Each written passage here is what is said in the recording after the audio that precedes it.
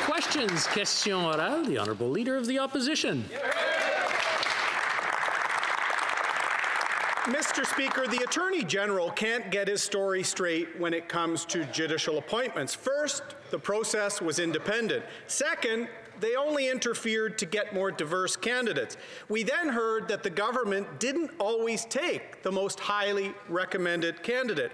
Mr. Speaker, when answers continually change, it suggests bad actions are being covered up. Will the Prime Minister finally admit that he has politicized Canadian judicial appointments?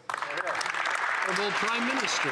Mr. Speaker, I look forward to taking questions from the member opposite, but first I want to reassure Canadians that the Canadian government is watching very carefully events unfold in the United States as they go through their electoral processes. As always, we will seek to make sure that we're able to defend Canadian interests and Canadians as we move forward, as the Americans make an important decision about the next steps forward. We will watch, we will continue to defend Canadians. Hear, hear. The Honourable Leader of the Opposition.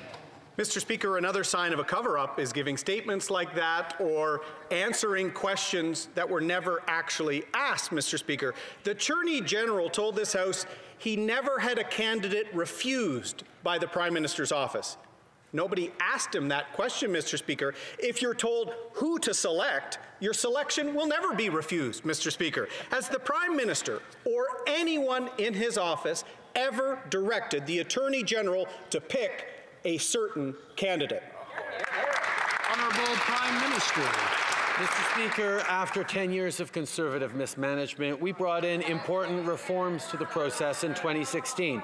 We strengthened the role of the independent judicial advisory committees. We produced a more rigorous, open and accountable system that better reflects Canada's diversity.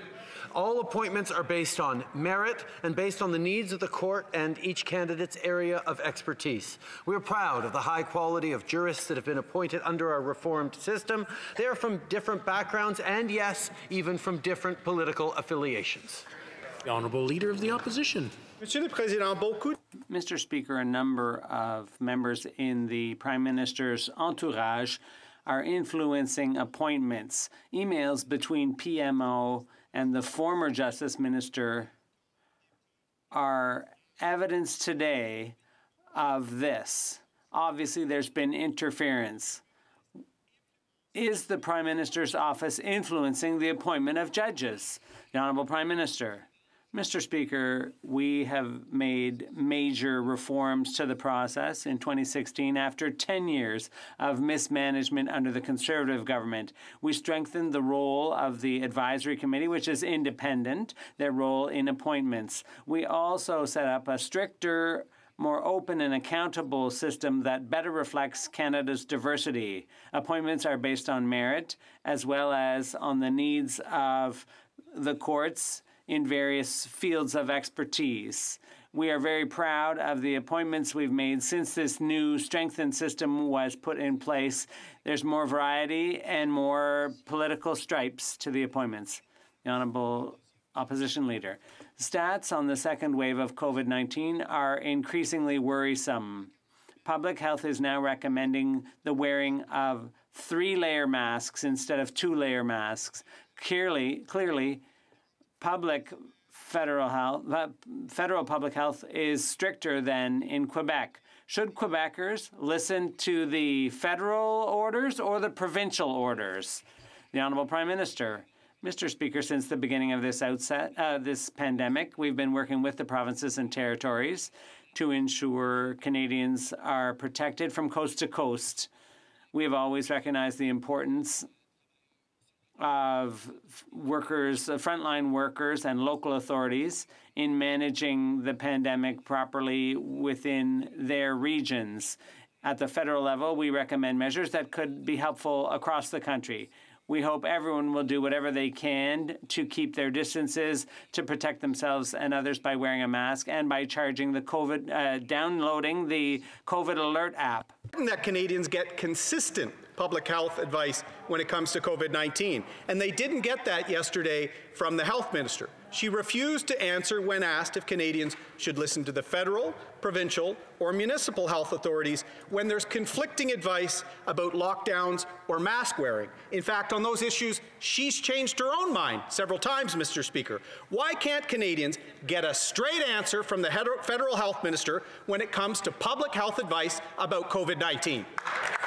Honourable Prime Minister. Mr. Speaker, we have been clear from the very beginning that the need to do everything we can to keep ourselves and others safe is what Canadians should be doing. I'm very pleased to support Dr. Tam, support the Health Minister, support all of our various health experts across the country who are putting forward measures that Canadians can take on to keep themselves safe. I'm extremely pleased to hear the member opposite, the Leader of the Opposition, talk about the importance of wearing masks. It's important that everyone wears masks. L'honorable député de... The honourable member for Belleuil-Chambly. Thank you, Mr. Speaker. I believe that for a very rare occasion, the Prime Minister and I agree that the election of Joe Biden would be preferable. I will never be Prime Minister of Canada, so I can say so. He can't say so. He can't say so. But he did it anyway. He said that our relationship with the United States was weakened. In fact, because he said so anyway, our relationship with the U.S. is weakened, and so is our relationship with France because of what this Prime Minister has said. Has the Prime Minister spoken to the French President, the Right Honourable Prime Minister? First of all, Mr. Speaker, I'd like to reassure everyone here in the House and all Canadians that we are closely watching events in the United States, and as we've done for years with success, we've always been there to defend Canadian interests, the interests of our entrepreneurs, our workers, be they aluminum or steel workers. We will remain there regardless of the result of the U.S. election to defend Canadians. And we will continue to work with all our allies, including France, on the major issues we face throughout the world. The honourable member for Belleuil-Chambly. That doesn't really answer the question. I'm satisfied that the Quebec Premier and we have made it clear to France that this Prime Minister does not speak for Quebec when it comes to freedom of expression, secularism, or friendship with France. But we're in an awkward situation at the same time with France and the U.S. right now. The French President called the Quebec Premier, but not the Prime Minister of Canada, and that shows that there's a chill between the two countries. There's only one solution. Will the Prime Minister of Canada phone the French President and apologize for his woeful lack in judgment? The Prime Minister. Mr. Speaker, I've been very happy to work with my friend President Macron of France on issues that are important to Canadians and for the entire planet, whether it's climate change, women's rights, fighting terrorism, or upholding our fundamental rights. We will always do this, and I will be delighted to speak to President Macron in the near future. The honourable member for Burnaby South. Thank you, Mr. Speaker. We're full into the middle of the second wave of COVID-19. Once again, our seniors are the hardest hit. It's unacceptable. It was unacceptable during the first wave, but it's completely unforgivable in the second wave. Our seniors deserve the best possible care. The Prime Minister promised to create federal care standards. Where are those standards to protect our seniors? The Right Honourable Prime Minister. Mr. Speaker, we understand on this side of the House how important it is to work in partnership with the provinces on protecting all Canadians, particularly our seniors who are vulnerable to COVID-19.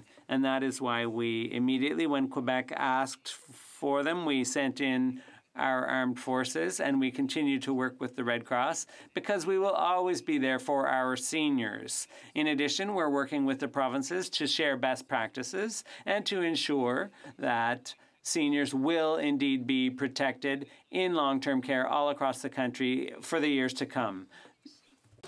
Mr. Speaker, the worst outbreak of COVID-19 right now is happening in Manitoba. It's happening in long-term care homes, and it's happening in long-term care homes owned by this government. These are for-profit, when we've said again and again, profit should have no place in the care of our seniors, and that we need national standards to care for our seniors.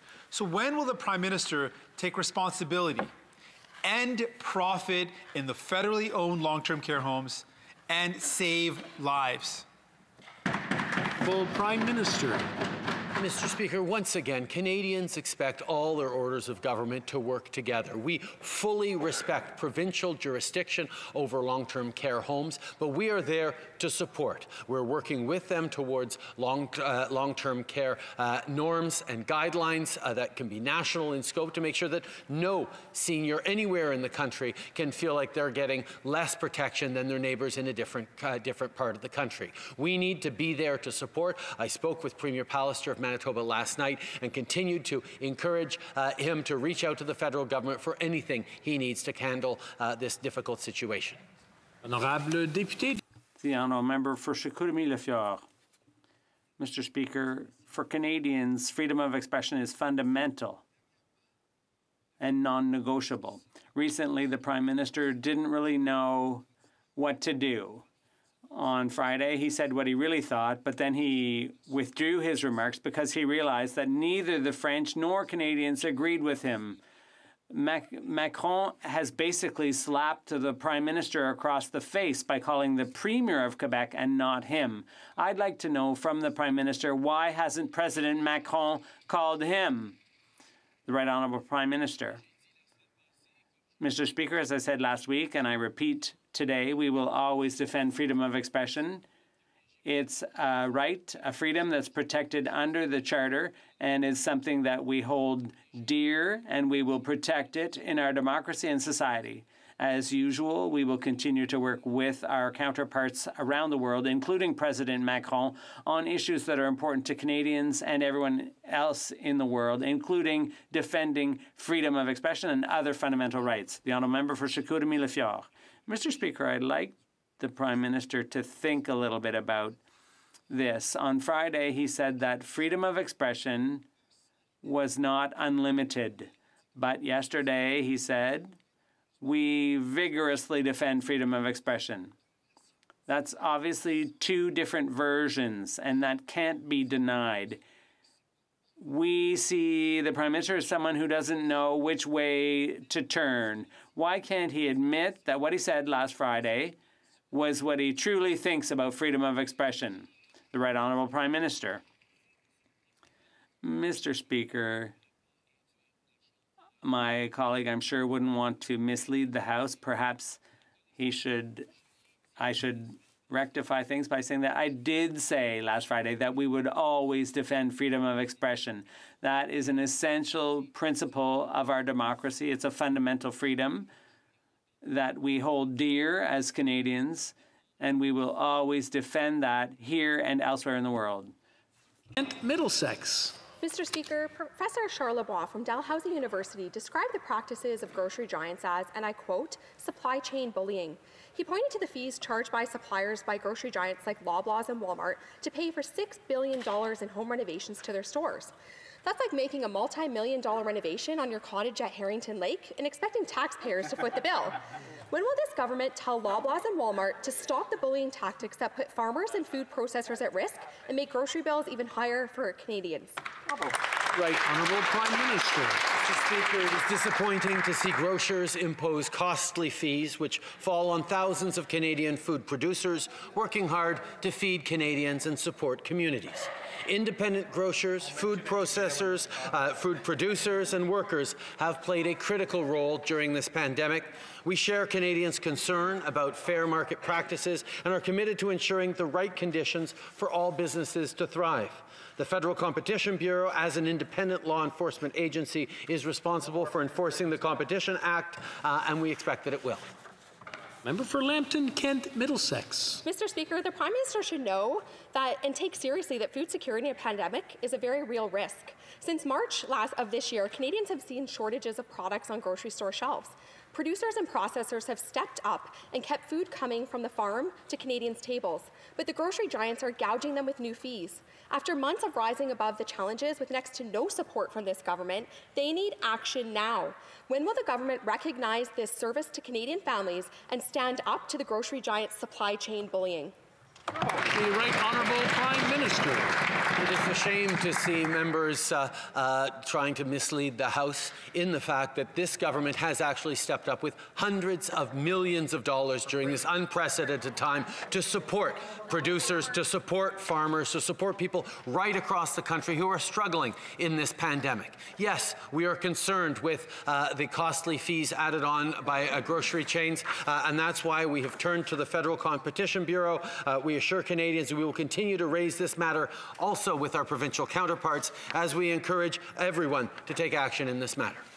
The Honourable Member for Carleton. In the year with the greatest spending in Canada's history, that we have no budget, no economic or fiscal update, no reports every 2 weeks on COVID spending, no mandate letter to the finance minister, and today the parliamentary budget officer has condemned the government for its secrecy around billions in spending. Does the Prime Minister have any secrets to hide about spending, or has he simply lost count? The Right Honourable Prime Minister. Mr. Speaker, our absolute priority is to support Canadians and businesses as we go through this COVID-19 pandemic. Since the very outset, we have been open and transparent about our economic plan for COVID-19, and we'd like to thank all parties for cooperating in the rollout of that funding and for their support in this unprecedented period. Since the beginning, we have given frequent updates, and in keeping with our ongoing commitment, we will be presenting more information this fall, and we will always be there for Canadians when they need us. We don't know about the budget because there hasn't been one in a record 18 months. About an economic update, which doesn't yet have a date. There's still no letter of mandate to the Minister of Finance, no bi-weekly updates. The parliamentary budget officer says there's no reports on $80 billion of spending. Napoleon said, never ascribe to malice what can be explained by incompetence. So, is it possible that the Prime Minister is not hiding anything? He's just completely lost track of all the spending. Honourable Prime Minister. Mr. Speaker, from the beginning of this pandemic, we made a very different decision than what the Conservatives would have made, as the member from Carleton keeps highlighting. We made a commitment to Canadians that we would be there for them. We sent out the Canada Emergency Response Benefit almost immediately to millions of Canadians who needed it, who used it to put groceries on the table, to pay for their rents, to support their families at a time of uncertainty and crisis. We had Canadians' backs, and we will continue to have Canadians' backs as long as it takes, whatever it takes. I will let the Conservatives continue to try and play politics and explain how they wouldn't have done that for Canadians, but we have and we will continue to. The Honourable Member for Montarville. Mr. Speaker, yesterday, French President Emmanuel Macron phoned the Quebec Premier to thank him for his unconditional support for freedom of expression.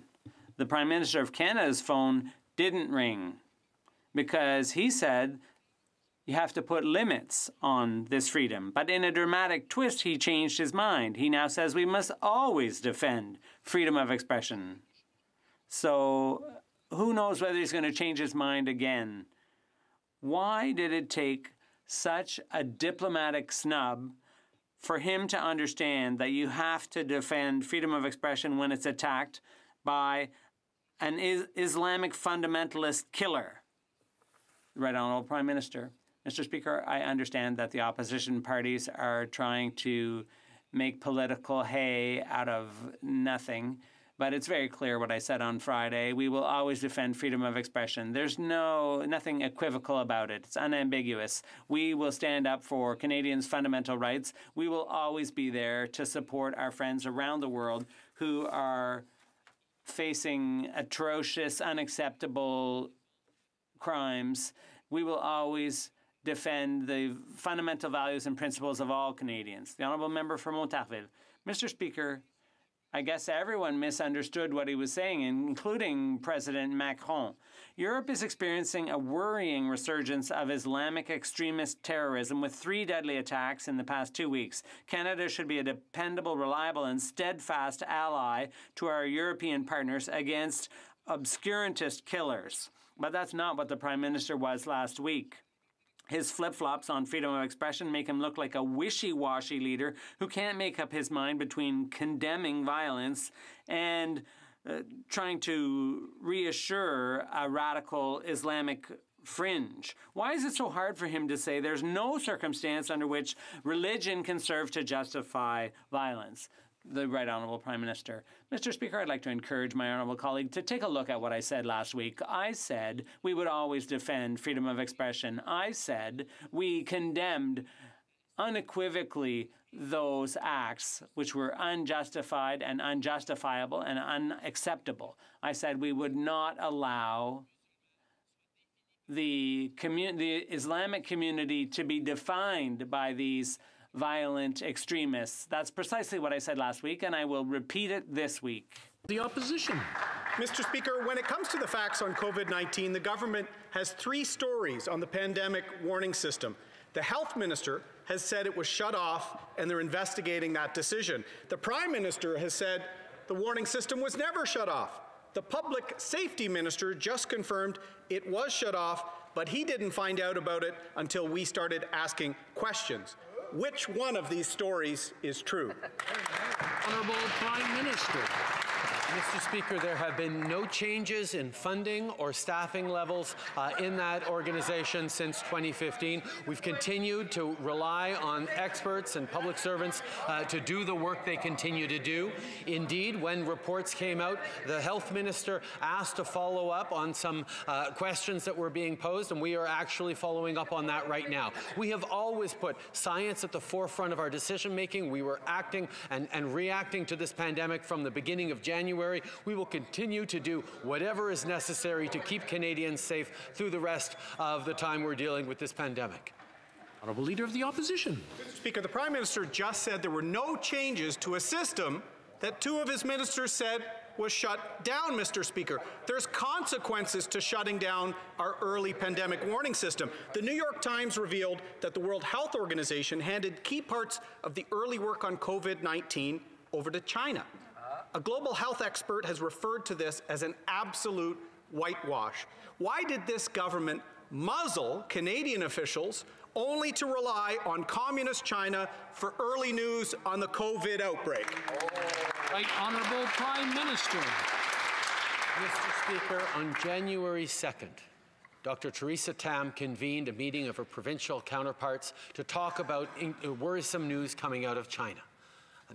Weeks later, we gathered the incident response group at the cabinet level to talk about this development, and we continued to engage with scientists and doctors from around the world, including at the WHO, including our own internal capacities to prepare and respond to this pandemic. We've learned many things since then, Mr. Speaker, and we'll be better positioned in the future. But as it is, we will continue to do everything we can, as we have, to protect Canadians. The Honourable Leader of the Opposition. Mr. Speaker, the Public Safety Minister told committee he wasn't aware of anyone asking to close the border until days before they closed it.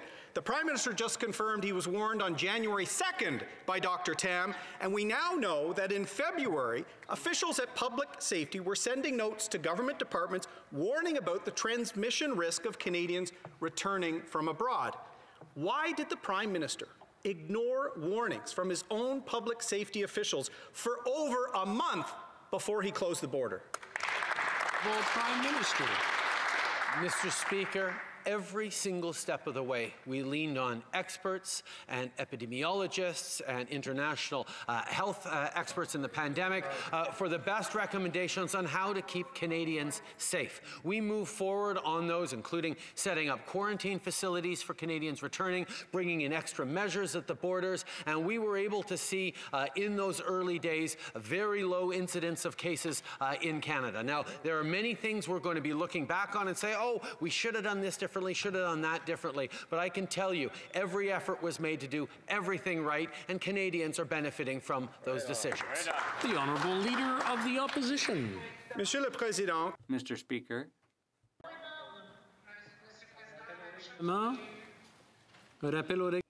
Point of order.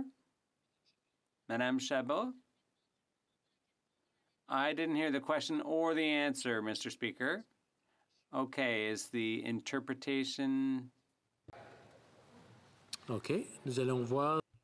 We'll see, there may be a technical problem. Okay, je vais parler en anglais. Okay, I'll speak in English. Is it translated into French? Est-ce que c'était traduit en français? Is that being translated into French? Okay, parfait. Je pense. Okay, great. I think we've solved the problem. And we'll go back to the Leader of the Opposition.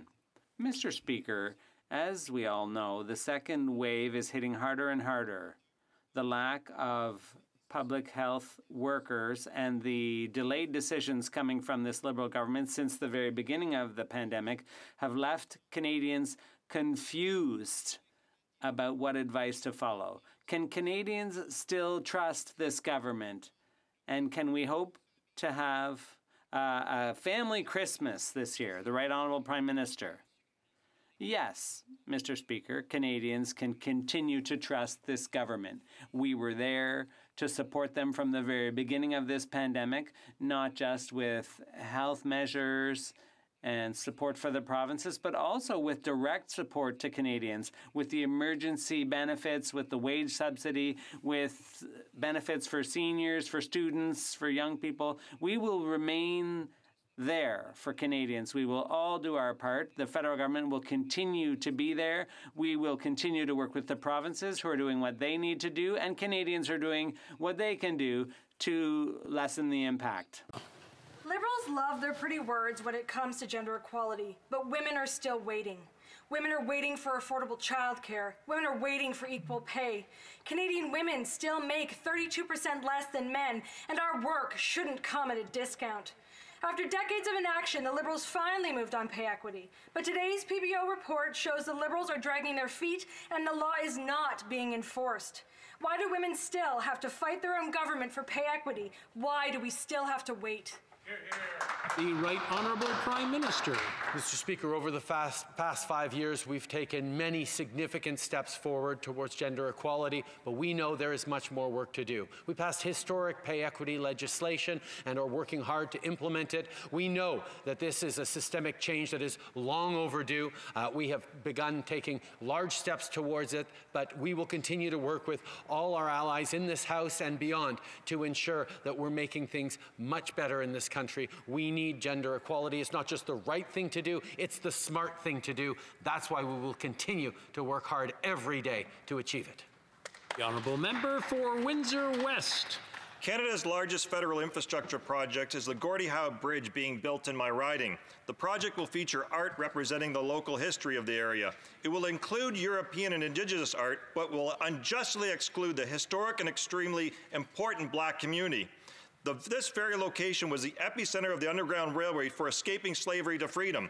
African Canadians are being written out of our history by the Liberal government, a demonstration of systemic racism. Will the Prime Minister commit right now, today, to make sure he fixes this problem and he turns it around and includes the African Black community history? He can do it now. Do we have his commitment to make sure it gets done? Right Honourable Prime Minister.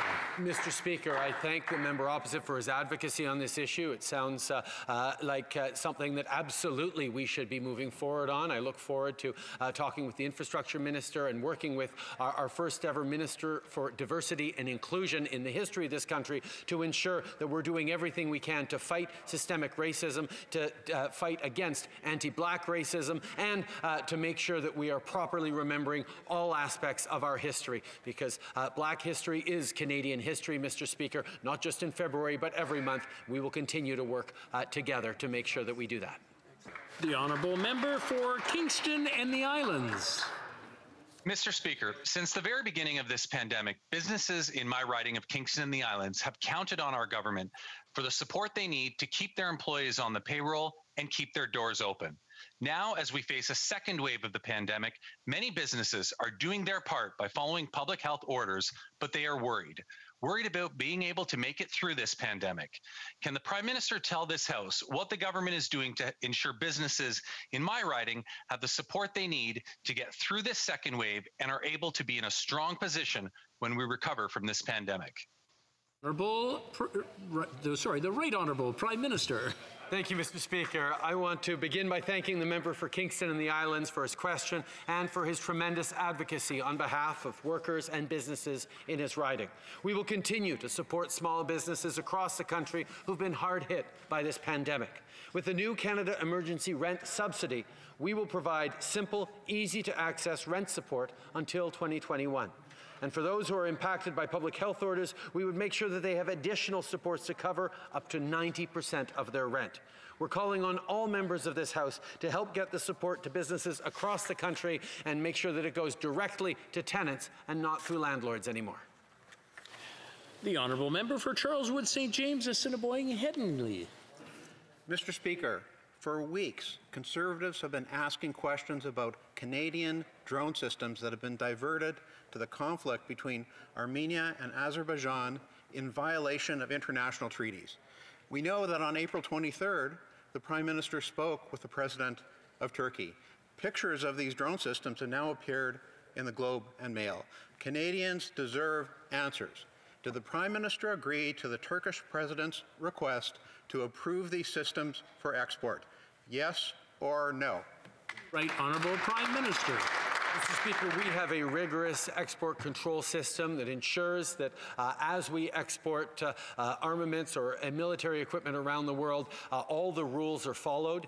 When reports came out of possible Canadian technology being used in Nagorno-Karabakh, we immediately suspended these the relevant export permits to Turkey and are following up on an appropriate investigation. We need to make sure that Canadian-made equipment is not being used in illicit or ways that are not aligned with the original contract signed, and of course, never are used to harm civilians or innocents. The Honourable Member for Louis Saint Laurent. Mr. Speaker, that was interesting, but that was not the question, and this is a serious question which deserves a clear answer. Canada developed a drone system. This same system was used in the conflict between Armenia and Azerbaijan, which violates international accords. We know that on the 23rd of April, the Prime Minister spoke with the President of Turkey. The question is simple and deserves a clear answer. During that conversation, did the Prime Minister agree to the export and sale of Canadian drones to Turkey? Yes or no? The Right Honourable Prime Minister. Thank you, Mr. Speaker. The Liberals' northern drilling ban has been holding back our economy since it was imposed in 2016. What's worse is that the government failed to consult with their territorial partners before moving forward on this policy. As it is slated for review next year and Canada's resource sector can play a pivotal role in our economic recovery, will the Prime Minister commit today to initiating the consultation with Northerners that he neglected the first time around? Prime Minister. Mr. Speaker, we know how important it is to continue to develop our natural resources as we move forward into a renewed and build back better future. We know that natural resources will play a key role in developing the technologies of the future, from mining products, to cobalt and lithium and other nickel that goes into our batteries, to copper for our wiring, to rare earth minerals for our high-tech systems. We know how important it is to move forward on natural resources, but we know we need to do it properly, and that is always in partnership with Indigenous peoples, with clarity for industry and with predictability for all. The Honourable Member for Kenora. Mr. Speaker, the Iqaluit Post Office is one of the busiest in Canada, as Nunavummiut must order many items online. As expected, the pandemic has boosted this demand, and it has actually flooded the post office with more than it can handle. Residents of Iqaluit have been calling on the government to make upgrades on this facility for a number of years. So can the Prime Minister explain why Nunavut continues to be underserved by his government? Honourable Prime Minister. Mr. Speaker, after years of using the North for photo ops by the previous Prime Minister, we have made historic investments in supporting communities of the North, recognizing that Northern sovereignty happens not with a few photo ops, but with real substantive investments in the Canadians, in people who live there. That is why we will continue to work in partnership with Northerners, move forward on a Northern Arctic policy framework to ensure that investments in infrastructure, investments in supports for the North, historic investments in food security, in airline security, these are the things that matter for Canadians. Before continuing, I just want to remind the honourable members that when there is heckling going back and forth, it really is hard on the interpreters' ears, and I'm sure nobody in this room wants to hurt the interpreters. L'honorable député de Rivière-du-Nord. The honourable member for Rivière-du-Nord. Mr. Speaker, the Prime Minister is interfering in the judicial appointments process. Journalist Joël Denis Bellavance has evidence that in 2017, someone from the PMO contacted colleagues at the Justice Department at least 4 times to promote candidates. 4 times, Mr. Speaker.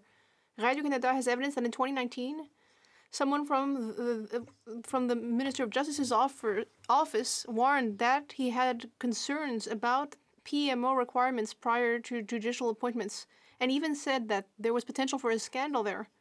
So we know that the Prime Minister is interfering in the judicial appointment process. The million-dollar question is why? The Right Honourable Prime Minister. Mr. Speaker, we have strengthened the role of independent advisory committees. We have established a more rigorous, open, and responsible process. We have merit-based, accountable appointments, as well as on the needs of courts and the areas of expertise of each candidate. We are very proud of the highly competent jurists who have been appointed since our strengthened system was implemented. These appointments come from different political backgrounds. Due diligence occurs after the minister has made his recommendation, which occurs after the advisory committee has provided a list of names. The honourable member for Rivière-du-Nord. Mr. Speaker, the Prime Minister hasn't answered, but we know why. The Prime Minister is interfering in the process in order to favour Liberal judges. His advisors are pressuring the Department of Justice. His ministers are consulted, like the Minister of Revenue in 2018. His MPs are consulted, like former member Nicolas Diorio. Riding staff is consulted, like Minister of Agriculture staffers in 2018. The Prime Minister, ministers, MPs, staff, the entire Liberal machine is involved in judicial appointments. Mr. Speaker, has the Prime Minister invented a new concept, systemic favoritism? The Right Honourable Prime Minister. Mr. Speaker, all of our judicial appointments are merit-based. We are proud of the highly competent experts who have been implemented since our strengthened system was brought into place. And we have broadly consulted.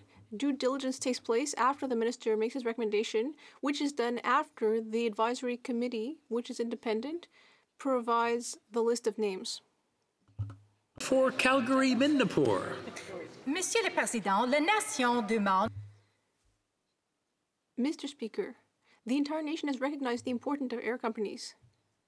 France gave $22.7 billion in grants and subsidies to the aerospace industry in France.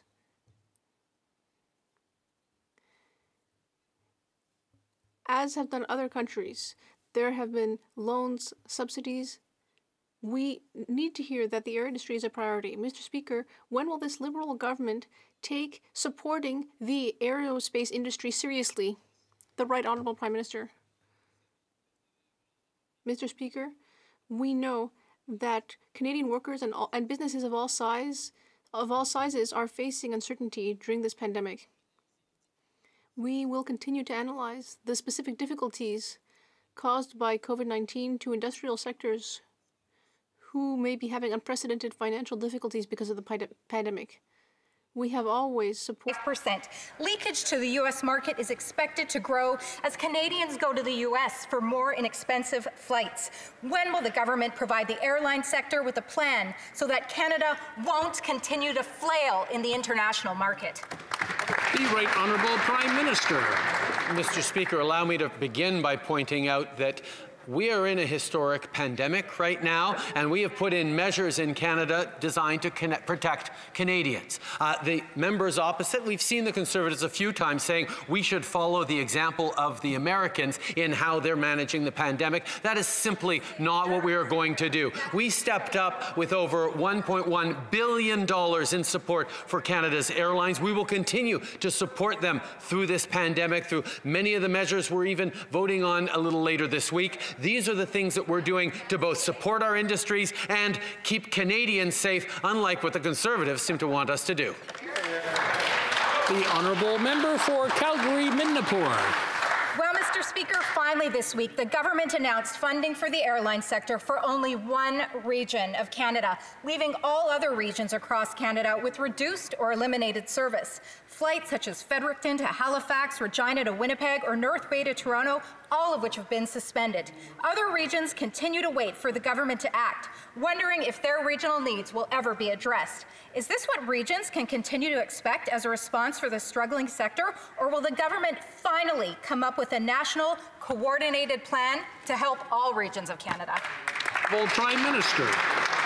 I suggest that the member opposite should actually listen to her colleague who asked a really important question about supports for northern regions in this country. We actually moved forward, yes, earlier this week with extra supports for northern carriers because that's a region that is particularly hard hit by this pandemic, and we will continue to ensure that northerners who rely on air transportation to get food and basic supplies continue to be able to rely on that. We have been there for Canadians right across this country from the very beginning. We will continue to be there for Northerners and indeed for all Canadians, Mr. Speaker.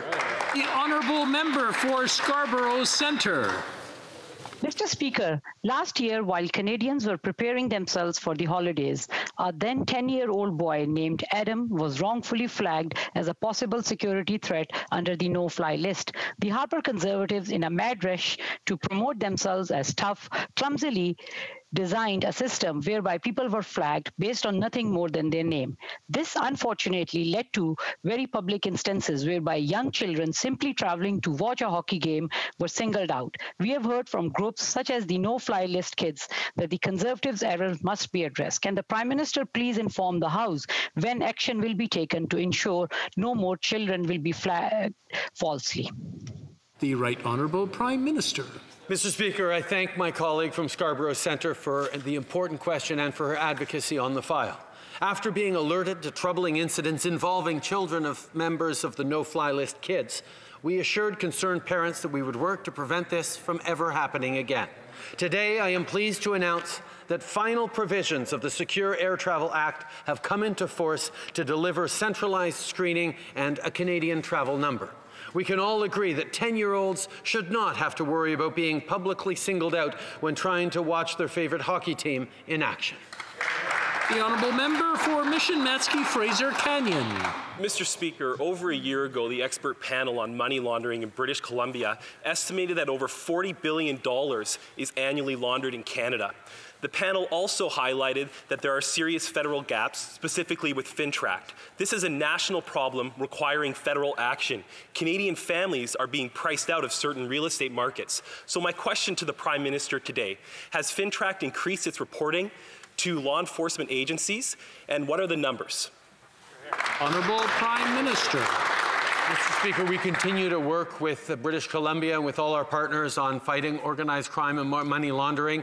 This is an issue that, as the member opposite has said, has impacts right across the country and in various real estate markets particularly. That is why we've moved forward with the National Housing Strategy, increasing affordability for Canadians. We will continue to work with Canadians, even as we combat organized crime and money laundering, making housing more affordable, making neighbourhoods stronger, and continuing to support Canadians through this pandemic and beyond. Well, member for Edmonton-Wetaskiwin. Mr. Speaker, this Liberal government has had 5 years to address this serious issue, which costs our country tens of billions of dollars a year and results in home ownership being out of reach for many Canadians. For every single full year that we were in power, we held a top 10 position in Transparency International's Corruption Perceptions Index. This past year, Canada fell out of the top 10 for the first time since the last time the Liberals were in power. When is the Prime Minister going to show real leadership to solve this growing problem? The Right Honourable Prime Minister. Mr. Speaker, I will highlight that unfortunately, because the member opposite brought up the Conservatives' time in office, I need to emphasize that they continue to cut resources for the RCMP to go after serious crimes like money laundering and organized crime. We made investments to support our frontline police officers. We made investments to enable the RCMP to do more. We're working in partnership with British Columbia. We are continuing to take very seriously these matters, and we'll continue to move forward on them. Member for Edmonton-Wetaskiwin. Well, Mr. Speaker, the Prime Minister is stuck in the past, but the Transparency International report posted this year in 2020 is titled, "Canada Falls from its Anti-Corruption Perch." It highlights the SNC-Lavalin scandal, saying, quote, "Countries usually take the biggest hit on the Corruption Perception Index when the long-festering corruption issues come to light in explosive ways." It continues, but this can also be the best time for officials to roll up their sleeves and finally tackle the problems. This Prime Minister has literally made an art form of rolling up his sleeves. When is he going to move on to actually tackling the growing problem of money laundering? Honourable Prime Minister. Speaker, as I said, after Conservatives cut investments into RCMP, FINTRAC, and the CRA, we actually made $172 million in investments. So it's not just about rolling up our sleeves, it's about actually delivering for these agencies, whether it's the RCMP, FINTRAC, or the CRA, that can actually go after money laundering. Those are the investments we made tangibly when Conservatives made cuts. Honorable député de Dorval-Lachine. The Honourable Member for Dorval-Lachine-LaSalle. Mr. Speaker, the Canada Emergency Wage Subsidy enabled workers in my riding of Dorval-Lachine-LaSalle to continue having a paycheck to count on. However, initially, that support was slated to end at the end of the year. Could the Prime Minister tell this House what our government plans to do to ensure that workers can continue to count on this support as we face a second wave of the virus? Thank you very much. The Right Honourable Prime Minister. Mr. Speaker, I'd like to thank the member for her important question on behalf of her voters in Dorval-Lachine-LaSalle. For more than 3.7 million Canadians, the wage subsidy provided job security while we were fighting COVID-19. With Bill C-9, our government seeks to extend the wage subsidy until June 2021, so that Canadian businesses be in a position of strength when we exit this crisis. I hope that all MPs will join us in supporting the extension of this important program. Honourable Member for Churchill-Kiiwetinoong-Aski. Mr. Speaker, people are scared. After months of First Nations doing everything they can to stay safe, there is a COVID-19 outbreak at the Kiosk work camp where there are hundreds of workers. Manitoba Hydro hasn't shut down the camp. They're not sharing information with First Nations, and there are concerns that they are using questionable testing techniques. This could put our entire region at risk. Will the Prime Minister intervene directly on behalf of First Nations and Northern people? Will he call for immediate action to stop the spread of COVID-19 at Kiosk and throughout our region? Honourable Prime Minister. Mr. Speaker, we are obviously concerned by the outbreak of COVID-19 cases at the Kiosk generating station, and we're monitoring the situation closely. We expect work on the Manitoba Hydro project to follow public health advice to keep workers and Indigenous communities safe. We will support First Nations leadership in working with their partners on measures appropriate to protect their communities. That's all the time we have today. C'est tout le temps qu'on a.